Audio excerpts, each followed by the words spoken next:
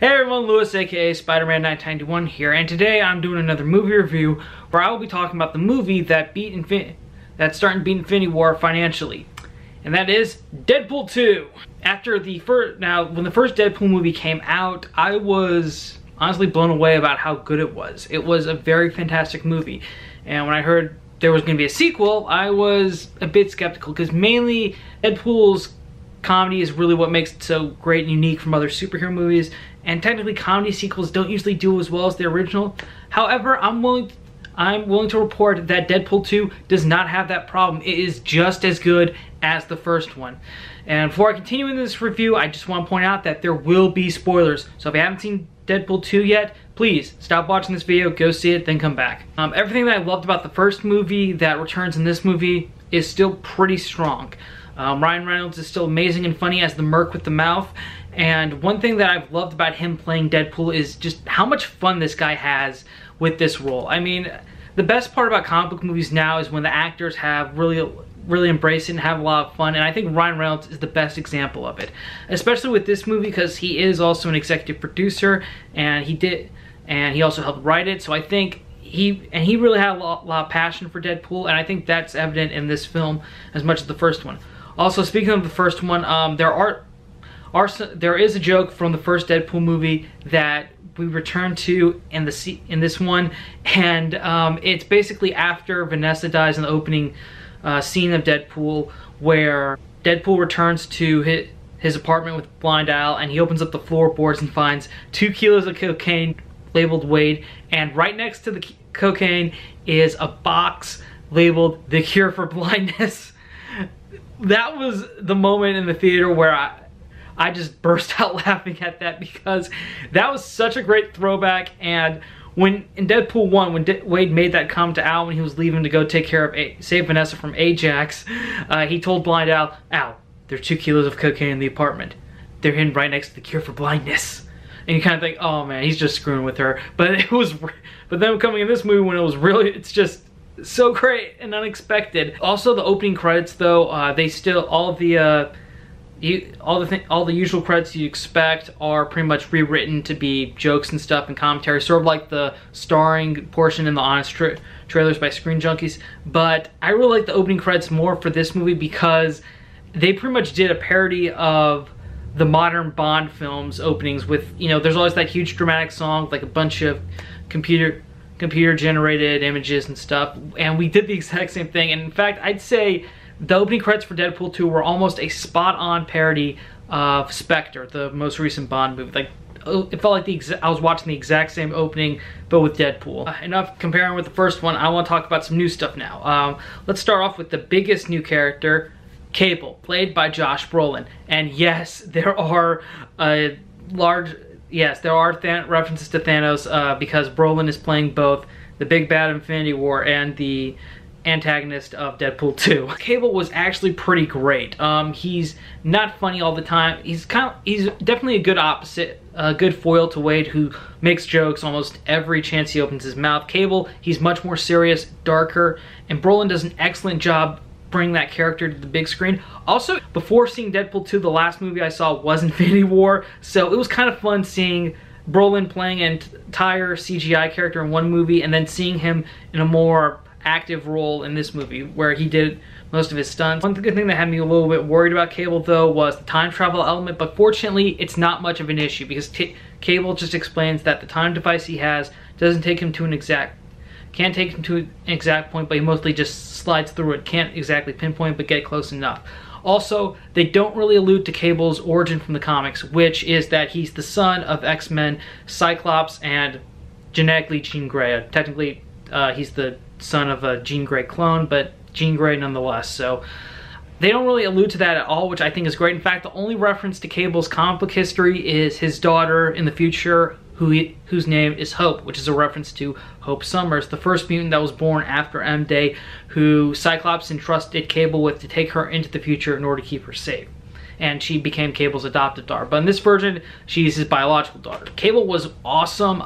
If they want to make a solo movie with Cable, I am okay with it. I would love to see Josh Brolin on his own in his own movie as Cable. Although he is signed to Though apparently Brolin is signed to a 4-picture deal. This is number 1, and I'm assuming the other 2 might be X-Force movies.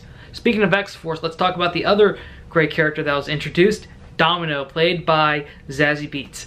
Domino, and as much as I loved seeing Brolin's Cable, I really loved Zazie Beetz' Domino. She blew me away with her role in this movie. She was just fun. She had a lot of good lines. I would honestly say that Domino can really match wits with Wade in the joke department.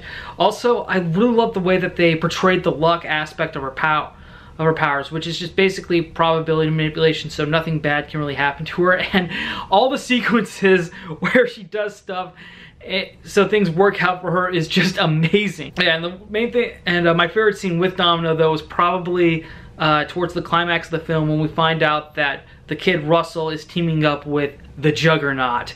And right when Juggernaut breaks out of prison and Wade's like taunting him like, "Bring it on, dude!" And Domino like sees Juggernaut, she just like turns around and backs away and goes, and just slowly mouths off, "No," and just walks out of frame, which was hilarious. And I just thought, okay, luck really is her superpower, because any other hero would probably want to challenge the Juggernaut, but she just saves her own skin, which was great and really hilarious. But yeah, and also Domino's luck powers really came in handy when X-Force when Wade's version of X-Force jumped out of the plane. Okay, so one of the biggest surprises of this movie was well, how quickly they got rid of X-Force.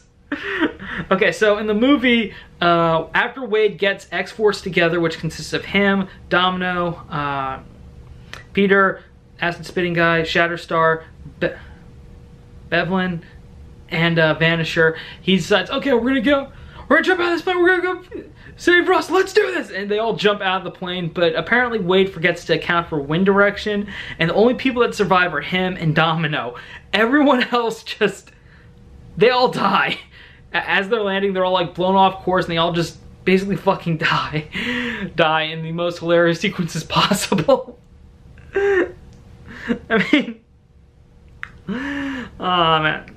Honestly, I'm kind of glad that they did that, because when they announced that they were going to do an X-Force movie, I thought, okay, so they're going to use Deadpool 2 to launch this X-Force. I mean, it didn't seem like they could do that successfully within another character solo movie, but oh man, they quickly wiped X-Force under the rug, and now basically I assume that for the actual X-Force movie, it's probably going to be Cable, Deadpool, Domino, and possibly Colossus.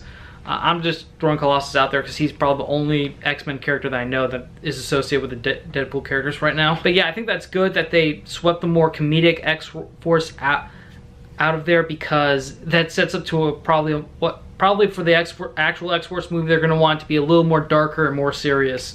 So that's a good thing.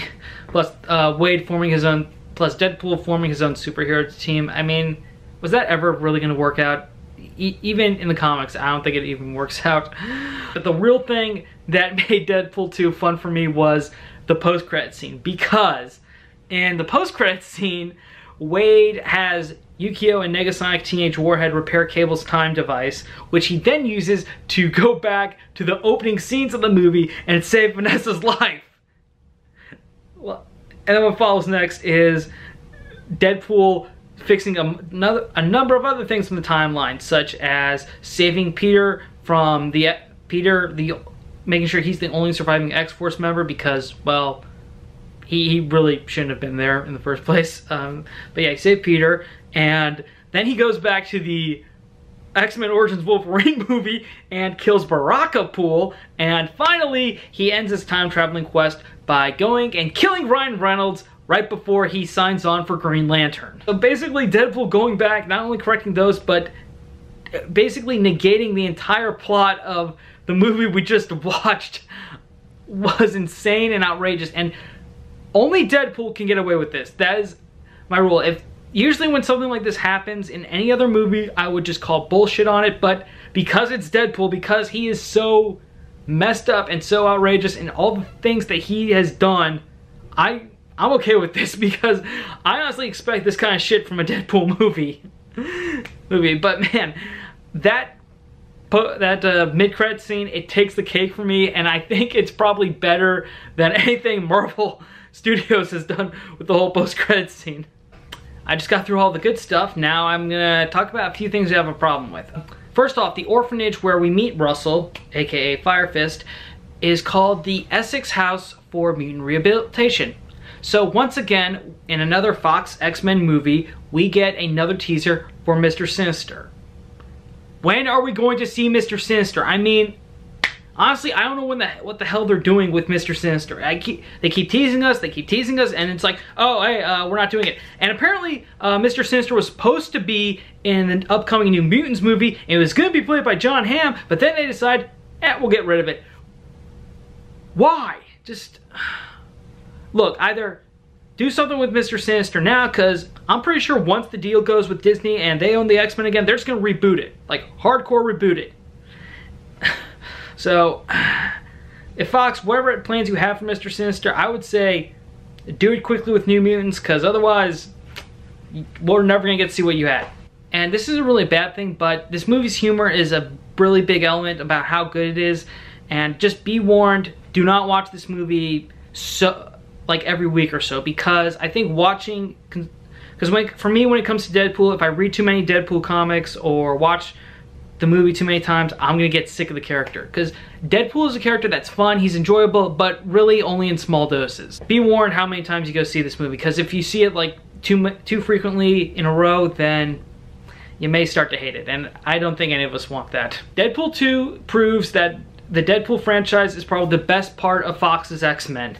Ryan Reynolds and company have a great love for Deadpool, and it shows in each of these movies, which I love. I think when comic book movies are made by fans, they really show the best of the characters and why they're so great. And you know, despite what I just said about watching it frequently, if you did enjoy the first one, I'd say go see Deadpool 2. Seriously, it is probably one of the best superhero movies this year. Although if you asked me if I would want to see Infinity War or Deadpool 2 again, I'd probably go Infinity War, just because of what I said about watching this too frequently. Alright, well, thank you again for watching. Remember, stay subscribed and notified whenever I post a new video. What'd you guys think of Deadpool 2? Comment down below. Remember, follow me on my social media. Links are in the description below. I'm Spider-Man 991 saying, see you later.